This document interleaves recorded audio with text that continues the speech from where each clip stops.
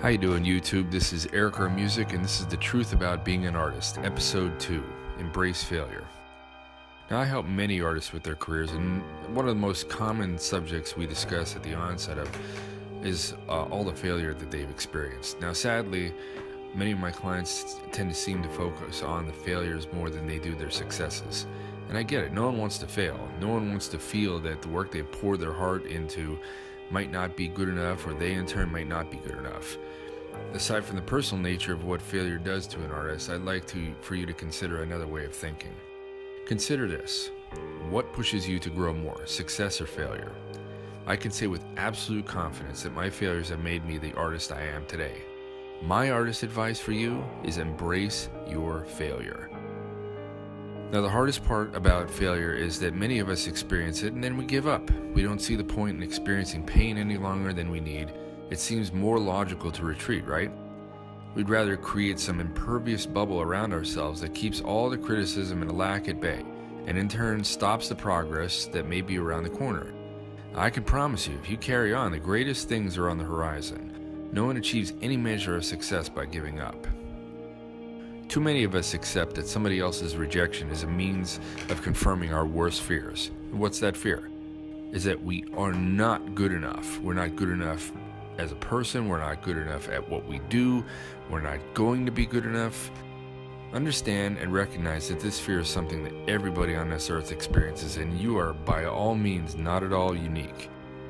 The way to continue on despite the fear is not to accept that failure is an option. You've gotten this far. Someone else's failure is not something we should own. Too many variables factor into failure, and similarities are often hard to find. Stop comparing yourself to others. It's damning. I failed pretty hard over the course of my career. Trust me. I've dealt with nasty comments, jealous fools, and many gallery rejections. At times, I even wondered why. Many times, the quality of my work was far better than those who were represented. And I've been rejected from countless juried shows, only to see the winner was far less remarkable. It really is a bummer. I'm not even going to kid you. Trust me, but we are a part of a very uncertain field. Not everyone judges on technical skill, subject matter, or beauty. Judges vote on what appeals to them, and galleries judge on whether or not they can sell your work to their clientele. Oftentimes, it has little to do with the quality or the appeal to your work. You have to just deal with it. Learn to keep moving on until you find your ideal win or your representation that you're looking for. Until then, you gotta grow a thick skin. It will serve you well. And over time, my personal standards have become higher than anyone else can ask of me. I embrace my uniqueness, and I celebrate all the blessings in my life rather than focusing on the static in the background. I learned not to paint what I thought may appeal to galleries or judges. I now paint what I am passionate about, and that has made all the difference in my success. I love what I do. I absolutely love what I do. I love my subject matter, and I feel jazzed every day when I sit down and paint. If you're not feeling that, you'd better start asking why. Looking back, I used to think, if I didn't make it in my 20s, I would never be successful. In reflection, I'm glad it didn't happen that way. I really am. If I had reached the level of success I aspired to in my 20s, I would have never become the artist I am today. Failure drove me to greater success. Rejection made my motivation do more, accept my weaknesses, and improve on them. I've seen so many artists peak early on and then slowly slip into obscurity. Most times these artists are too comfortable and they become confident and lazy.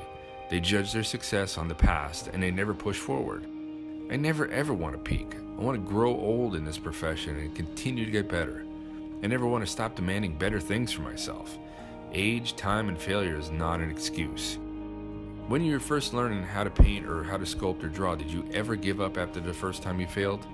Of course you didn't.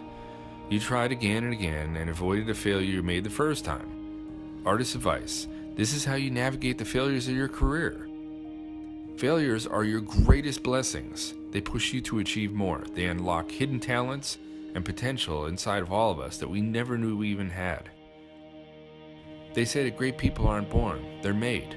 The greatest people on earth failed their way to success. Look at Thomas Edison. He failed over 10,000 times before he invented the light bulb. His response to his many failures was that he eliminated all the ways not to create the light bulb. Think about that. If that isn't thinking in a glass half full mentality, I don't know what is. No one is asking you to be that persistent, but the lesson to learn here is that the answers lie within you. Success is a road for the persistent. Do not make the mistake of thinking that you are the only one that has ever failed. Trust me. More importantly, do not call yourself a failure. Failure only happens if you give up. If you never stop trying, you'll never be a failure. Take it from me. I hope you'll hit the like button below and subscribe to my channel. We've all been in these situations in life, and I hope my video will help you in your circumstances. Take care.